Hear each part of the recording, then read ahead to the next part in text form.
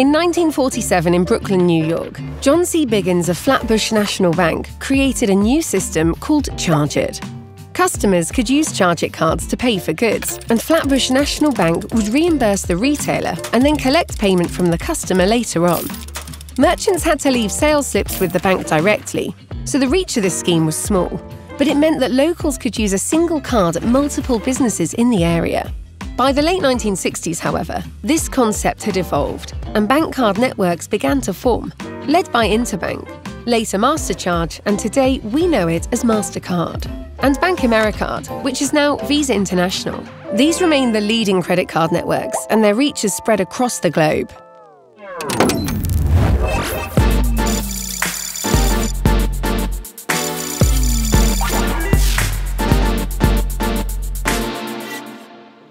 When you use a card in a transaction, two banks have to communicate with each other, your bank and the merchant's bank.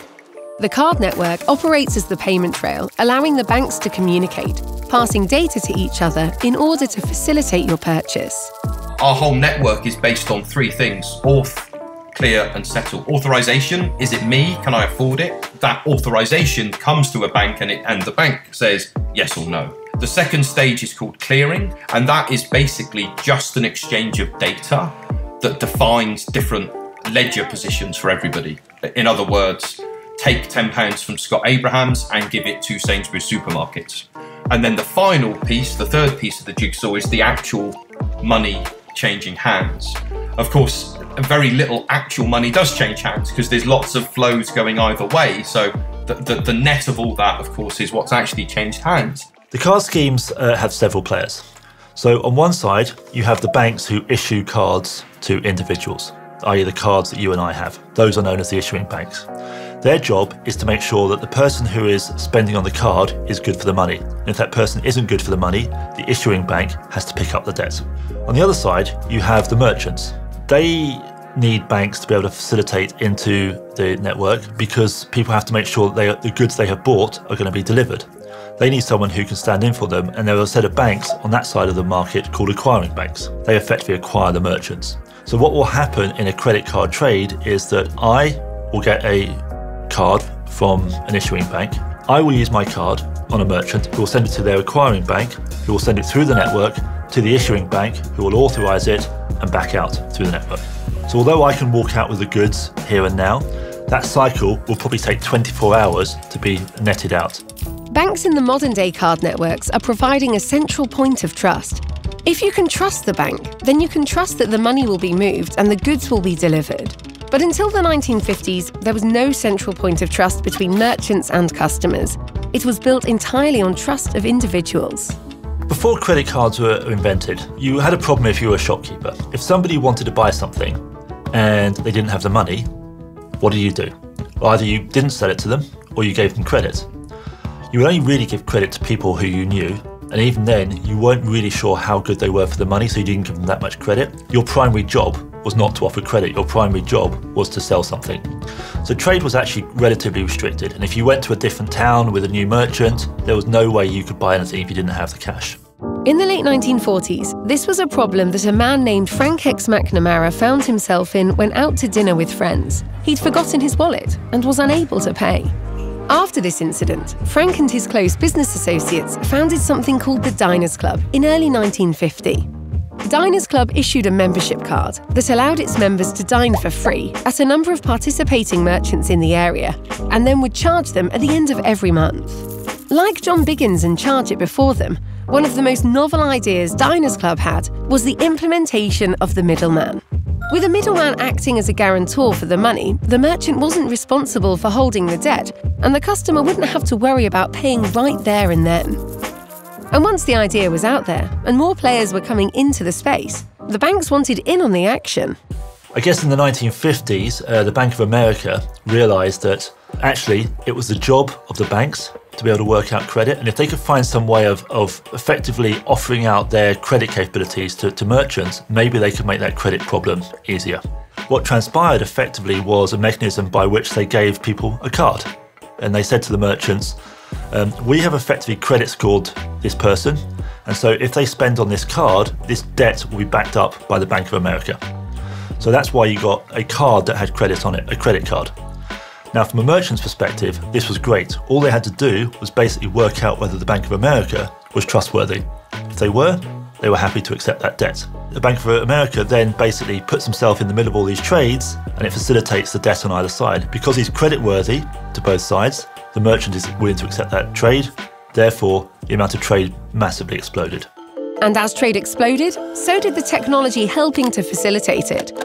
A host of new physical devices, including plastic cards, magnetic strips, and point-of-sales terminals, combined with new back-end technologies, accelerated the credit card industry rapidly. And with all these leaps forward in tech and processing, banks began to establish a network of communication between themselves, putting in place rules and processes for card transactions that could be standardized across the board. This evolved over time into networks that are now independent of the banks. Mastercard originally started back in 1966, or the origins, I should say, of Mastercard started in 1966 with a gentleman called Karl Heinke. And he proposed to a number of banks that they could take their systems and put them together to create a bigger network, right? And then all invest in that network rather than investing in your own individual networks. The key problem that Mastercard and other networks were, and to some extent still are, trying to solve is the question of interoperability. It isn't particularly a good offer for consumers if you have to have 93 different accounts and cards for the 93 different places you shop. The great value that payment networks still provide is that interoperability and that consistency of experience wherever you are in the world. Isn't it amazing that I can go to Heathrow and use my card in WH Smith there, and then 15 hours later I can do exactly the same thing on Copacabana Beach in Rio de Janeiro. And I expect it to work the same way, and it does. This network is successful because it has benefits for all parties involved. The consumers and merchants have a more flexible and trustworthy form of payment method, while the banks and card networks charge processing fees on every transaction that goes through the network. Card networks set a rate called interchange fees. These fees are charged to the merchant and paid out to the issuing bank to cover handling costs, fraud, and the inherent risk of a credit transaction, up to 2.7% of the transaction. The card networks themselves collect a separate fee called the network fee. This is usually far smaller, averaging around 0.05% of every transaction. All these fees differ via network and by type of card used. And in today's networks, there are three main types of cards used: credit, debit, and prepaid. The major difference between credit cards and debit cards is basically when you end up settling what you're paying for. So with a debit card, you use that, and that comes almost always from a current account, so your money. A credit card comes from a line of credit that you actually then pay back later. That's the main difference. We have other types of card as well, so prepaid cards where you pay almost in advance. But the two main card types that we've had for years and years are debit and credit. And whilst the focus tends to be on debit and credit, actually it's prepaid that has been responsible for a large part of the innovation that has come through with the fintechs and challenger banks. Now, the reason that that's the case is that there are more stringent rules around the processing and management of prepaid cards, because a prepaid card is never allowed to go overdrawn.